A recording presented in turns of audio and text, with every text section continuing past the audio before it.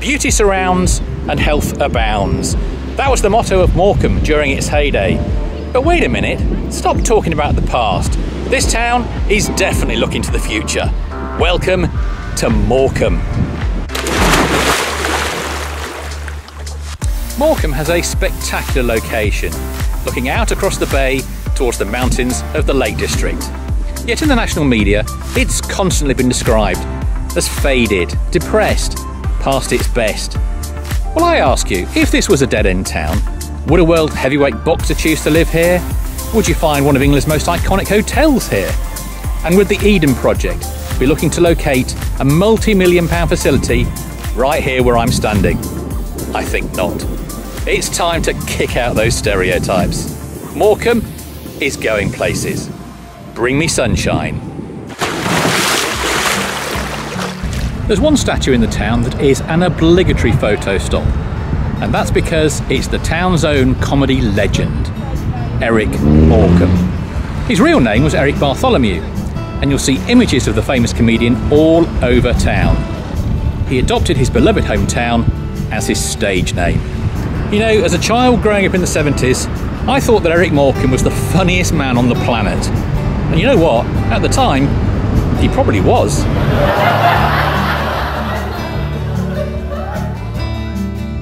The town became a popular resort in the mid-20th century. Mill workers arriving by train from Yorkshire formed the majority of the holiday makers, so much so that it acquired the nickname Bradford-on-Sea. But in common with most British resorts, cheap air travel signalled a sharp decline in visitor numbers. The town lost both its piers and its fairgrounds and fell on hard times.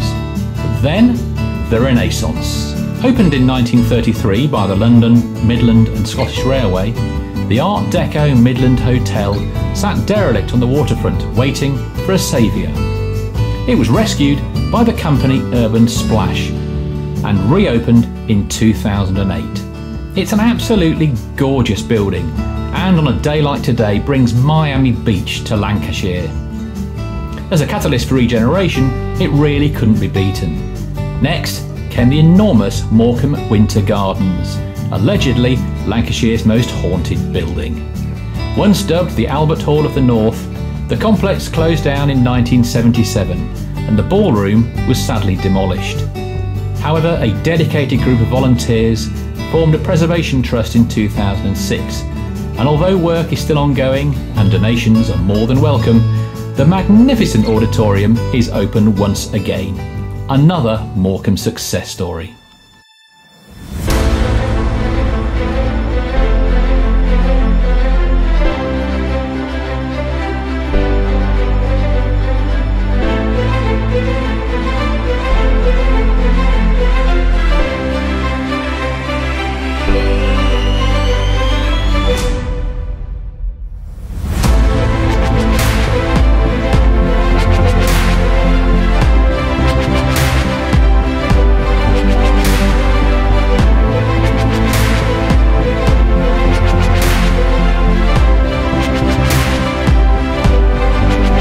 To get more of an insight into 21st century Morecambe, I went to speak to Councillor Caroline Jackson.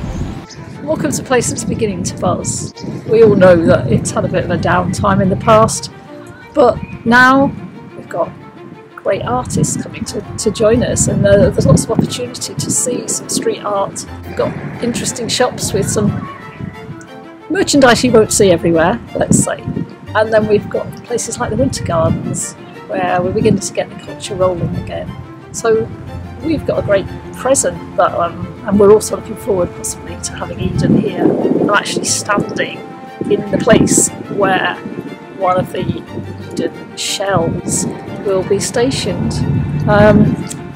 We don't know whether they're coming yet, but we're so hopeful. They've got that wonderful interest in the bay and all the hinterland behind us, so we're going to be learning lots about our environment.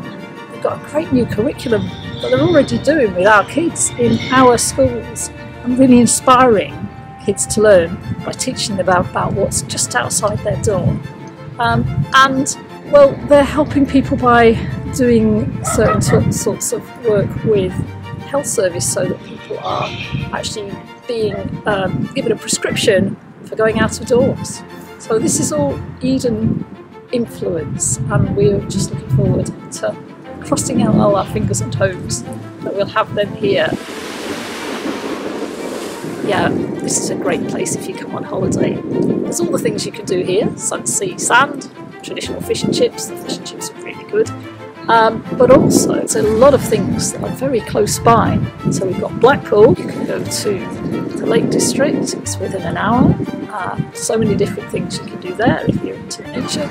And then there's Lancaster, and Lancaster itself, real historic city, very different from Morecambe. You know, 20 years ago, Morecambe was on the ropes. But with a massive community effort, it's really come back fighting. I'm going to quote you a conversation that I've only just overheard. I'm walking along Morecambe Promenade in the sunshine. What more could anybody ask for? What more can I say? If you've enjoyed the film, then please subscribe to the channel, and I'll see you on the next journey.